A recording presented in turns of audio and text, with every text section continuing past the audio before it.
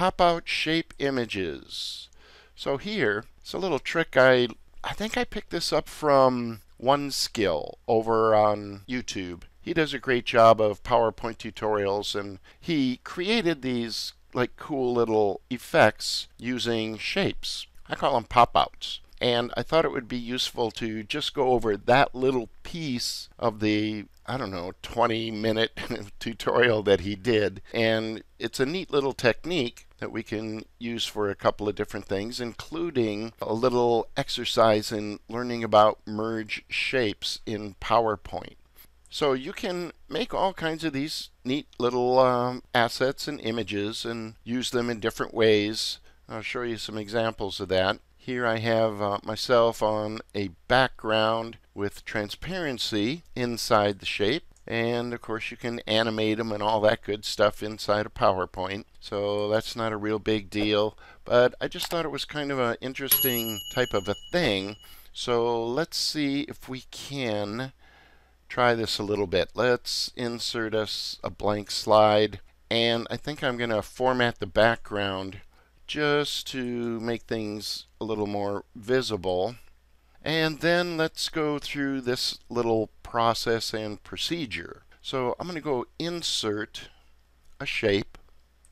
And some shapes for this work much better than others. And the ones that actually work the best, probably the triangle. And we'll see why in just a second. But anything that has fixed angles. So something like a circle it's kind of doable, but it's a whole bunch tougher. And you gotta just work a lot harder at it.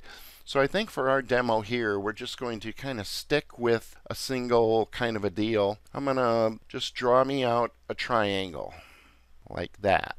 And let's see, let's go to the shape outline. And for the width, I'm gonna go to more, which pops up the format shape properties. Okay, and let's give this a width of about, I don't know, 10 pixels, something like that. And let's change the color to white. Right, so that'll kind of demo a little bit nicely. And let's rotate it. And I'm just going to kind of rotate it.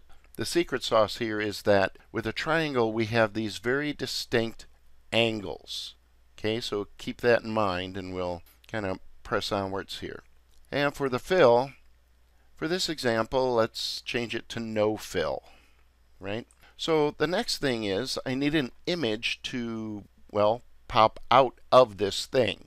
So what we need is basically an image that has the background removed.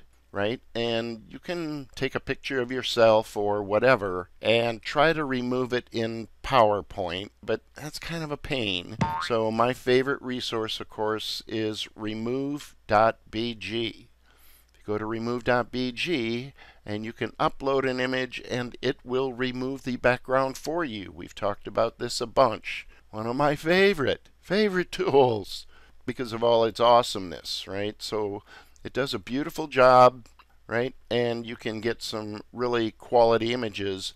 What we want, of course, is everywhere you see checkerboard here, this is transparent, right? And everybody gets that. So let's go find us a transparent image. I'm going to go to Insert, Pictures. I have gone to remove.bg and removed a bunch of BGs. So I'm just going to go ahead and use myself as an example here. And we'll insert this, hold my Shift key, and let's make it some bigger. And what I want to do is just kind of position it here so that part of me is outside of the shape, because that's kind of the effect that we get here, right? But what you notice is, in this finished example, I am actually inside the shape. Well, if you just put the image on top of the shape, right? See all this overhang and all that good stuff that I have? Well, let's go ahead and see about fixing that. I want to make sure that I don't have any gaps down here. See, I got this little part right here. I want to make sure part of my image is in there. And this will probably pop out kind of nicely. I could even rotate it a little bit if I want. And let's go ahead and try that. There we go. So I'm just sizing and kind of positioning here. So let's go ahead and open up the selection pane. So we'll be kind of using this in just a second. And for the moment, I'm going to go ahead and turn my picture off. Right? So now the next step is I'm going to take my triangle and I'm going to press Control D to duplicate it. And I think while we're here, I'm also going to go to Shape Format, and let's change the color of that so that I can differentiate it from my original one. Okay, and now what we'll do is we'll kind of take this second copy and slide it right into that angle. Okay, everybody see that? Let's zoom in just a little bit. I'm zoomed in to this angle here. And now let's turn our picture back on. And what I need to have happen is our second copy here, this triangle needs to envelop the part of my image that will pop out the top of the shape. So what I'm going to do is hold my Shift key, and I'm just going to make this bigger until that happens.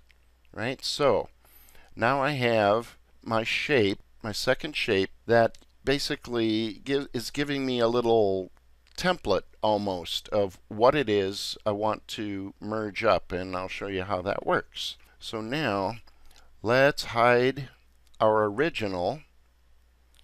Let's click on our image. Let's press the Shift key and hold, and let's click on our second shape that we created.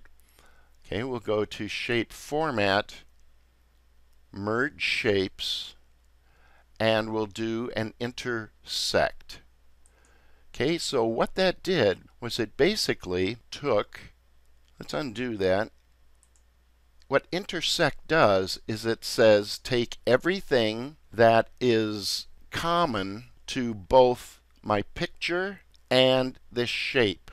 Okay, so the shape is a triangle, right? The picture is a picture. That which is common to both of them is what? It's going to be this, whatever's inside this triangle. Okay, so let's do that. Intersect. Boom. And that's what we get. Now, let's turn our original back on.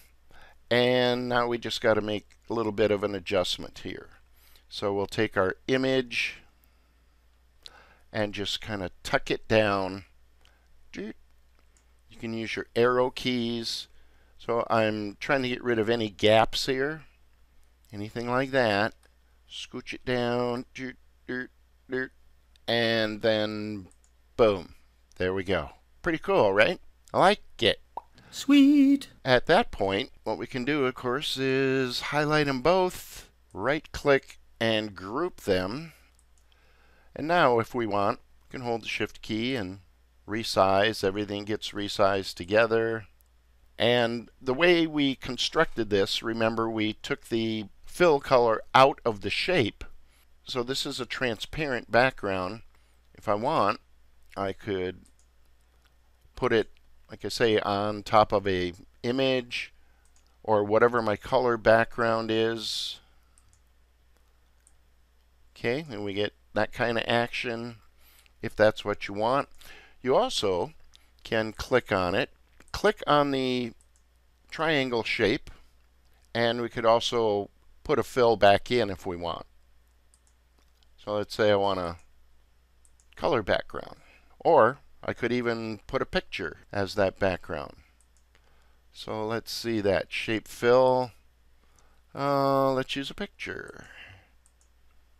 Let's pick, just something that we will be able to see, like a pattern or something like that. And there you go. So you can have like all kinds of fun with this. Once we group it, you can, of course, leverage this by right-clicking, save as picture. Make sure you save it as a PNG. So we'll call this Lon 1 triangle as an example, and then we can also pull it into Camtasia. So let's go find that guy, and there it is. Drop it into Camtasia,